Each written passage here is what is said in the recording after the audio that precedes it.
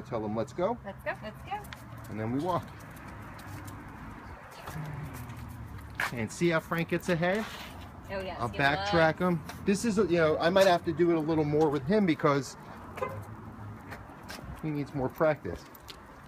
Good job, There you go. Frankie. And they should shift gears with you because they're really thinking more about you and the command or the job you're giving them than what's ahead. And it actually helps them when they encounter something new like another dog that they previously react Okay.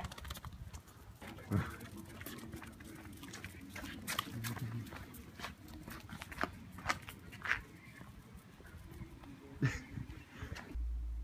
Good.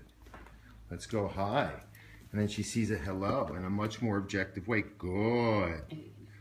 Good. Good. Hello. And see how she's flicking her tongue, so you might want to just give her a little signal. That tells her it's going to be okay right at that moment where she starts getting overstimulated. And then we keep the P.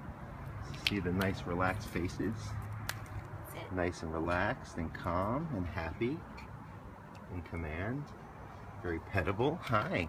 Hello. Famous last words. Very pettable. Very happy. Hi. Very happy. Hello. And they're taking the love calm. You want even more. Too much of a good thing. See, and then I'm like, no, if you're seeking it, you don't get it. Mix it. Good. See, good.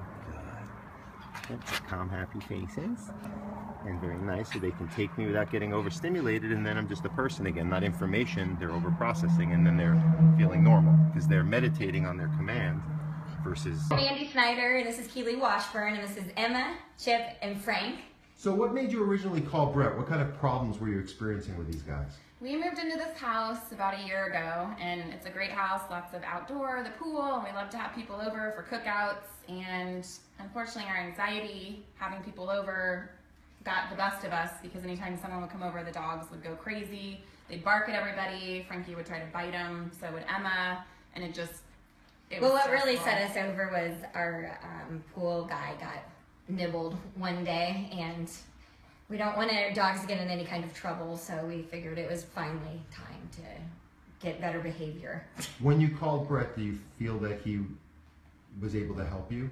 Absolutely. After the first session that we had, it was actually just the consultation. We had people coming in town the next day, and Brett helped us with a couple skills, training skills, and made our entire weekend fantastic. The dogs were really well behaved with just the one It was night consultation and that we day had. from one session, and it let us enjoy our company more than we normally do. We normally get really anxious and don't really like it, so it's been awesome. Do you feel that they'll continue to improve if you keep applying what Brett taught you? Absolutely. Every time Brett's come, we've had more baby steps in the right direction. Of course, a lot of it's on us, so we're doing our best too, but they're doing great.